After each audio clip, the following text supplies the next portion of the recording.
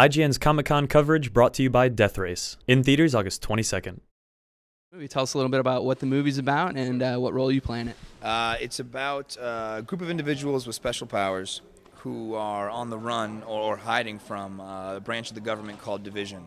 Division is out to find these people with abilities and test them with certain drugs to enhance their powers and turn them into kind of weapons. So for the most part, if you have these powers, you kind of have a target on your back, and you want to do whatever you can to avoid Division. And essentially, long story short, Dakota and I have to find Camila's character. Camila is a patient who they tested the drug on. She survived the testing, which has not happened, and escaped. So Division is looking for her, and we're looking for her. It's kind of a race to who can find her first. This was your first kind of introduction into the world of powers. Yes. Explain your powers.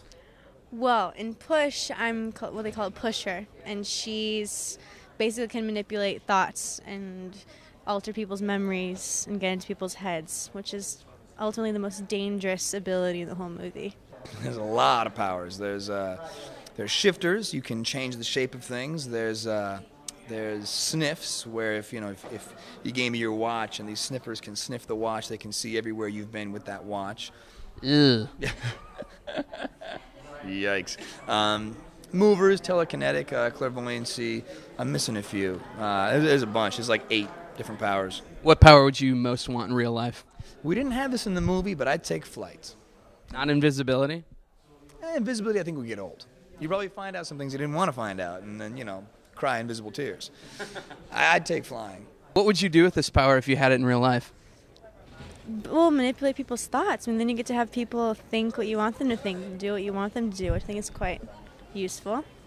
Do you think there's all kinds of information you'd find out by poking around in people's heads that you don't want to know? That too. That's really valid. But then you can change people's memories. People think something that they are not thinking. Change their past.